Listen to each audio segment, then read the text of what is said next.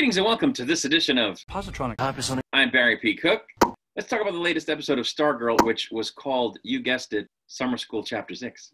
It starts off with Black Cat at work at a diner where she encounters Isaac, and he taunts her about what the JSA did to his folks. I guess they killed them or imprisoned them or whatever. Artemis then menaces Beth for the same reason. We then see that Cam comes across Courtney and Pat at the school where they're cleaning up after what happened there the previous week. He tells them that Cindy, aka Shiv, is in town, which sends them off to look into it. Shiv grabs Courtney's sister, Mike, as bait for a trap.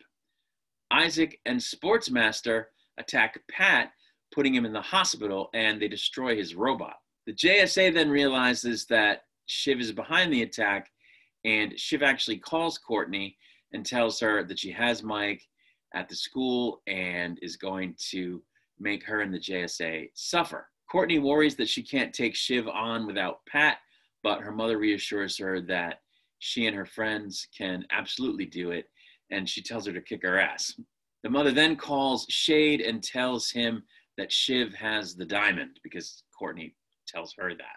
The kids go to meet Shiv at the school, and an epic fight ensues with crazy acrobatics, great editing, staff blasts, and property destruction that was on a really crazy scale. And during the fight, Shiv tells Stargirl that Mike is in the ground. This, of course, isn't true.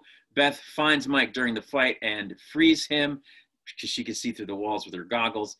He ends up clocking Shiv good with a toaster, at which point Isaac announces that his fiddle is broken from the fight, and Shiv unleashes the diamond as Shade shows up, declaring playtime over. Eclipso takes over Shiv and blasts everyone, causing Stargirl to fly into the diamond with her staff, shattering it, which seems to create an eclipse over the town, and it releases Eclipso into his own body. He manifests bodily, at which point he hurts Shiv after she attacks him for betraying her, and then he dusts Isaac, like turns him into dust. Shiv again has a go at him, only verbally this time, and he drops a black hole type goo pit on the floor, which absorbs her like quicksand. Shade has a go at him after Our Man gets tossed aside by Eclipso like a rag doll, only to be dispelled into the ether.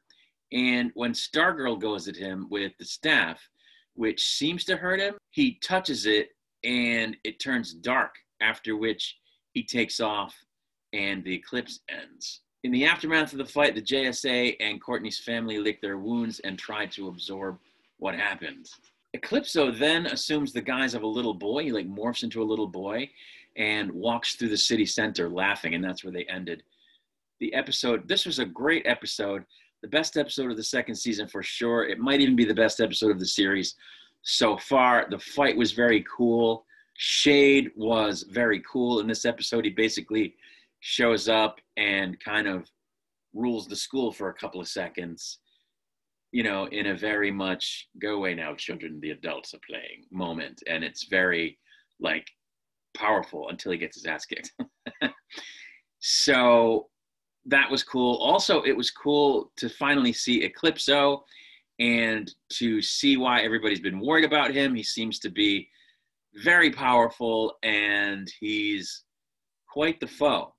So it's going to be interesting to see where the season goes from here. I was a little disappointed that the Green Lantern's daughter didn't show up with the ring and kick some ass, but it might be that they're saving that for later, because certainly her power is going to be something to see going up against Eclipso, because I think she's going to be pretty powerful on the show. So that's it.